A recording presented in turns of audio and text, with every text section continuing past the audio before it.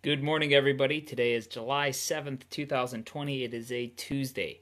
Um, I want to just encourage everybody that the Lord is good, the Lord is faithful, the Lord's love never ends, and we have to be conscious and mindful of this reality. And we have to be able to take not just a 5-foot view, 10-foot view, 100-foot view, but sometimes a 1,000-foot view of our current circumstances and situations. Um, because we can become so lost. So, just a real quick thing this morning, I read Mark 11 and I read Psalm 26. Psalm 26 was really neat, really interesting, but I want to keep it short. So much in Psalm 10 is in Mark 10 is worth covering, but I want to read to you in verses 41 through 45. Jesus is answering the requests of James and John about being able to sit at the right hand and the left hand of Jesus in glory. So, the 10, it says, verse 41, when the 10 heard about this, they became indignant with James and John. Jesus called them together and said, "You know that those who are regarded as rulers of the Gentiles lord it over them, and their high officials exercise authority over them. Not so with you. Instead, whoever wants to become great among you must be your servant, and whoever wants to be first must be slave of all. For even the Son of Man did not come to be served, but to serve and give his life as a ransom for many." So right now, just my thoughts swirling and twirling in my head, I think about me as a father and as a husband, and how if I believe what Scripture says is true, that I'm called to be the head and the leader of that household, then am I leading out of servanthood and love and care? That is so important as a father and as a husband, to make sure that I'm not lording any sort of authority over my family, but instead I'm trying to actually go underneath them and pick them up. So a quick analogy of that, there's if you watch any of the old Superman movies or read Superman comics, Superman will carry buildings. And you think about it, Superman, if he was going to carry a building, if he grabs from the roof, he's just going to rip the roof off. But if he goes underneath the foundation and picks it up from there, it has a better possibility of being picked up. Now, that being said, obviously, too big of buildings, there's all these other support things that have to happen. But the structure, it's better for him to uplift rather than grab and pull for that to happen. Also, just think about if you're going to pick up your child, when a child's too young and you grab them by the hands and pick them up, their shoulders and the wrists and their elbow joints aren't strong enough. But if you grab them by the waist, at the hips, you can pick them up and you're supporting their weight and you don't injure them.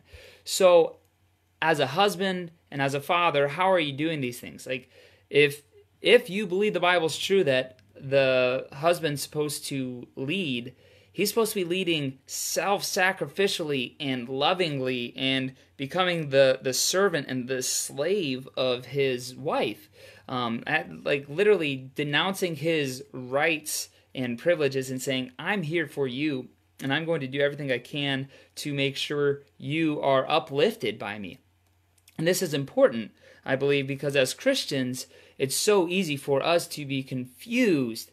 And I'm going to go from beyond just the husband and father, but as Christian adults, as Christian parents, are we wanting to force our kids into submission under us? Or the times that we just get annoyed that our kids are changing our schedule, or they're disrupting us? Or are we trying to actually uplift them? Because we have, I believe, so often lost the view of what it means to be a leader, and what it means to be a leader is to serve others. And this is hard. This means that whenever people have something that they say against you, you have to not puff up and get bigger than them and try to beat them down in what they're saying, but you have to actually listen and see if there's validity in what they have to say, and grow and change and improve because of it. So Jesus himself was a server and a carer. Think about how he like went into the areas of town that were the weak, the sick, the despised, the unliked. And he went around and hung out with the people that weren't necessarily enjoyed. He had a tax collector for one of his disciples, and he also had a zealot for one of his disciples. I mean, like, think about that complete polar opposite groups of people that were called under him to submit to him and to follow his way. And he tells them, you must be a servant of all. So if you are going to lead, you must serve. And we see this as being a battle and a question that the early church works through, and we're still working through it now. And so my question to you, if you are an adult, how are you using your position as either a parent, a father, a community member? Maybe you're on a board or a committee. Maybe you're a teacher, you're a coach, you're a business owner. How are you using that to serve and to be uplifting someone? A servant doesn't worry about their status. But someone who wants to dominate through their position will. And so you literally don't have your power attacked if you are a servant leader because you're serving.